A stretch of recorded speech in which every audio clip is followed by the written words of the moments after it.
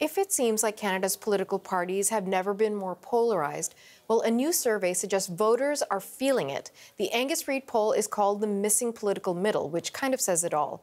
More than 1/3 of the responders said all federal parties have become too extreme in their views. It makes them feel politically abandoned, as well as describing themselves as being politically orphaned.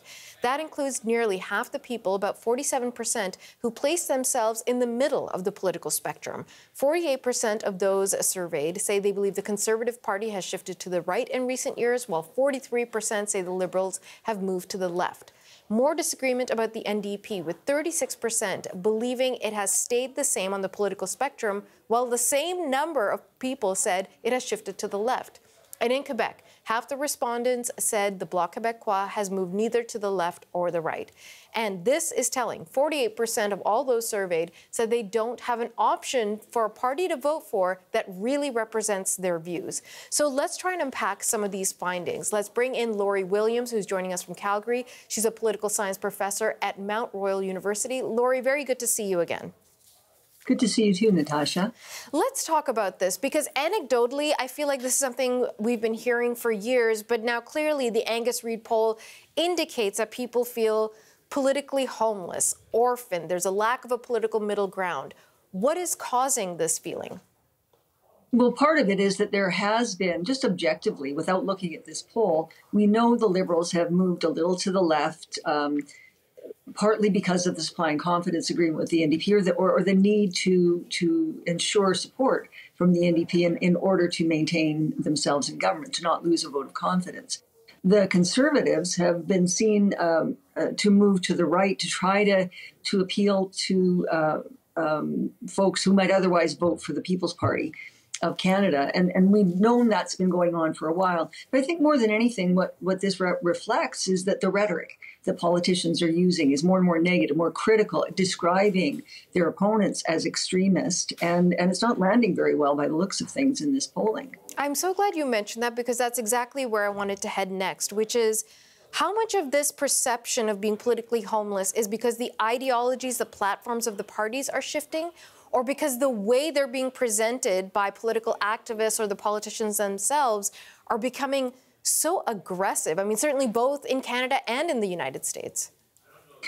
Well, I think it's a bit of both, but I would say more would be attributable to that, just to the polarization, the rhetoric, the negativity that seems to be increasing, particularly on social media. It escalated dramatically during COVID, and of course, many people are hoping that it will moderate somewhat, but that depends on leaders.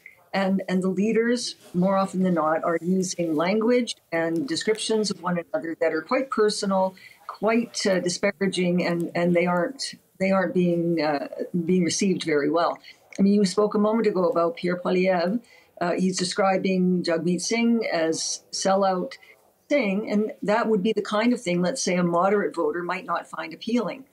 The problem, though, is that some people, in fact, a significant number of Canadians do find that resonates for them. And Pierre Poilievre has been able to draw support from people who previously affiliated with the NDP and the Liberals.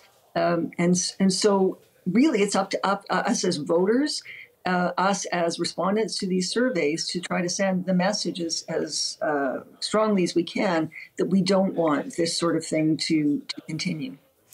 I'm just looking at an article from the Winnipeg Free Press. Now, in Manitoba, there's been this movement towards a new political party, which used to be the center-ice Conservatives. Now they're saying they don't have a political ideology. They're, quote, not left, not right, but forward. And much of what we're hearing from individuals who are affiliated with this party, but generally those who feel politically homeless, is that maybe even just a generation ago, ideology was based around economics, wealth redistribution, how much you believed in taxation, how much the state should pay for things. But now it seems your political ideology is based on race, on gender, on identity. We hear all this stuff about culture wars. Is that contributing to the sense of being left out of the conversation? Yeah, I don't think there's any question about that. Part of it, too, is just what you're describing as culture wars often falls into that category of social conservatism. And interestingly, even here in Alberta, there are a lot of moderate conservatives or moderate voters who see themselves as having been orphaned as well. That the current Conservative Party, the United Conservative Party here in Alberta, for many voters, is not representative of where they sit. And so there are, even in so-called conservative Alberta, there are lots of folks who see themselves as moderate. In fact, the majority do, 85%, according to Common Ground surveys. And they see many of them see themselves as not having a political home. And some of them just stay home and don't vote. And that actually enables parties to ignore them. They don't have to worry about them voting against them. So there's a real dilemma amongst voters as to how they respond to this. Because if political parties gain from this kind of rhetoric, then they'll continue to do it.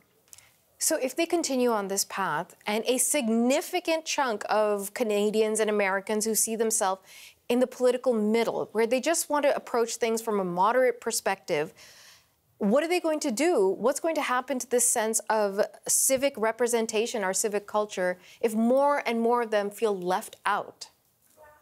Well, there are a couple of possibilities. You've suggested, of course, an alternative party at the center. That's a difficult thing to get started. Usually it takes a few election cycles for a new party to really establish itself to make a difference. The other possibility is for voters to pressure their elected representatives, the leaders of parties, members of parties, to move in a different direction, to respond to the kinds of issues that are really important to people. And I think profoundly, this is up to leaders. Not just the elected leaders or the leaders of the mainstream political parties, but it's up to leaders in the community as well. And I think that more pressure to represent that moderate middle could have an impact. It takes time, but I do think it could have an impact. If those political parties aren't benefiting from polarization, then that puts pressure on them to moderate. Okay, Lori Williams, really good to get your perspective. Thank you. Thank you, Natasha.